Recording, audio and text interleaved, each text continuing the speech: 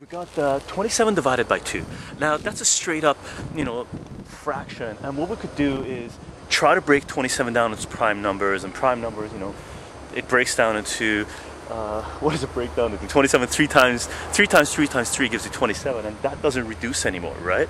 If you're doing the prime factorization, right? Prime trees. So you could either express it like that as a number, 27 divided by 2, or you could write it as a mixed number, right? There would be an integer up front, and if it doesn't go in completely, you would have to write it as a fraction. And that's exactly what we're going to do, right?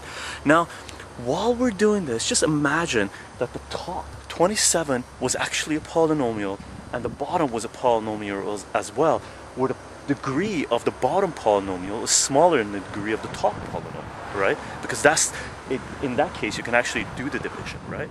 So what we're going to do is do long division for this to break this down, to break it down into a mixed number, right? We actually want to find out what 27 divided by 2 is. Now, you should know how to do this, but in your mind right now, it's going to be 13 and a half, but we're going to go through long division and actually do it, okay? So the long division statement, the way you express it is the following. So the way you write it out is 2, and that's your division statement. That's not a root symbol, okay?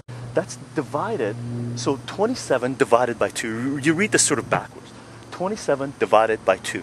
Or 2, how many times does 2 go into 27? Now, we did a video of this in the first series, and it's quite simple. It's long division. It just takes a few steps to do. So what you're going to do is, and you're going to ask yourself, does that 2 go into the first number? In this case, it does. If it didn't, you would go on to the next number and see how many times it would go into the next number. So how many times does 2 go into 2? Well, that's just 1. So you put the 1 up top and multiply it out and put whatever the result is at the bottom. So what we got is 2 goes into 2 once. So 2 times 1 is 2, and you're going to subtract them. That's where the negative comes from. So 2 minus 2 is going to be 0. What we're going to do now is bring the 7 down. So how many times does 2 go into 7? Well, that's going to go 3 times, right? So you're going to put the 3 up top there, and you're going to multiply it out and put the result down here. So 3 times 2 is going to be 6. So 3 times 2 is going to be 6, and you're going to put the minus sign there because you're subtracting. So 7 minus 6 is going to be 1. Now, 2 doesn't go into 1.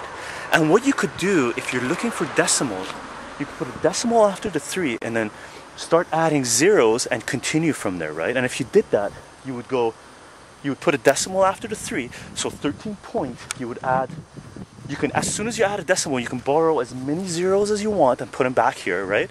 So what you're going to do, you're not going to put 5 or 6 zeros, you're going to start out with 1 0, right? So what you can do is turn the 1 into a 10, and 2 would go into 10 5 times. So after the decimal, you put a 5, and then when you did the subtracting out, you would get 0. So the answer would be 13 and a half, which is what 27 divided by 2 is, right? But we're not going to do that because we want to stay with fractions. Especially with polynomials, we want to stay with fractions, okay? Now, 27 divided by 2, you can write, multiple ways. You could say 27 divided by 2 is equal to 13.5, right? Or 13 and a half.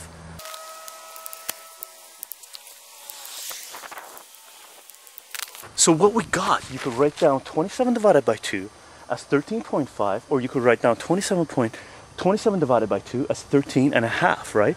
13, so 27 divided by 2 would be 13 and 1 divided by 2, okay?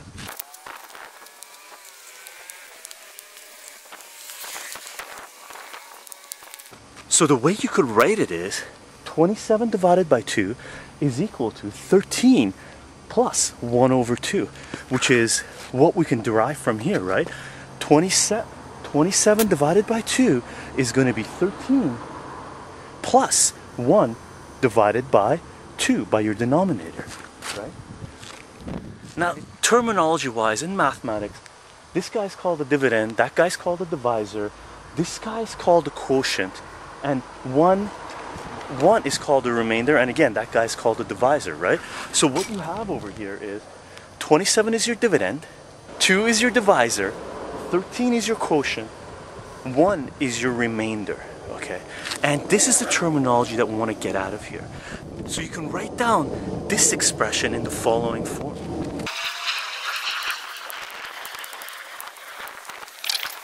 So you can write this expression, 27 divided by 2 is equal to 13.5, as your dividend divided by your divisor is equal to your quotient plus your remainder divided by your divisor, right? Which is exactly what we had over here with the pink, right? 27 is your dividend, 2 is your divisor, 13 is your quotient, and 1 is your remainder. And this guy, because we don't like fractions, we can multiply both sides of the equation with the divisor, with the small d. Or you can think about it, the top guy, we can multiply by 2. And that will get rid of our fractions. And that's the form we're going to express our polynomials, okay? You can express your polynomials in this form as well, but we're going to express it in the other form, which is really called, this is also called the division statement, which we're going to look into a lot further. There's a lot of meaning here, okay? And we will talk about this, but keep this in mind. We're just going to move over and grab another wall and, you know, expand on this concept.